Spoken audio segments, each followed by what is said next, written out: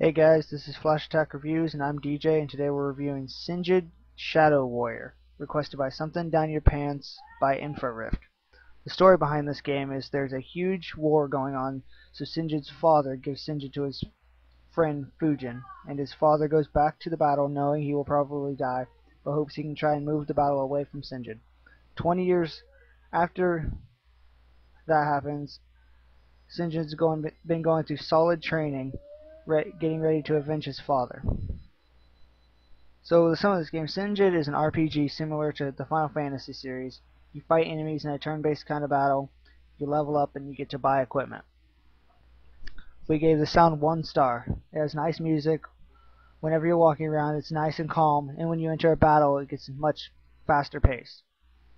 2 stars for graphics. The opening cutscene is pretty cool with a kind of animated feel to it, and the graphics in the game are alright.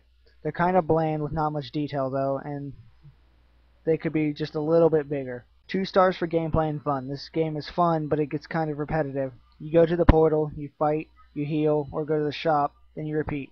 A good thing though is weapons and armor aren't overpriced like they usually are in these types of games. It gets 2 stars on challenge. This game gets progressively harder as the game goes on. The enemies get stronger, and after they get so strong they start teaming up on you in 1-on-2 matches. And if you didn't upgrade and bring plenty of potions, you're pretty much guaranteed to die.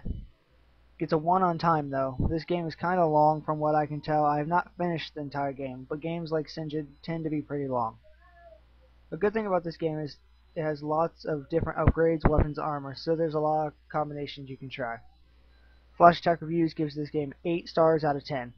Thanks, and don't forget to rate, comment, subscribe, and request more videos.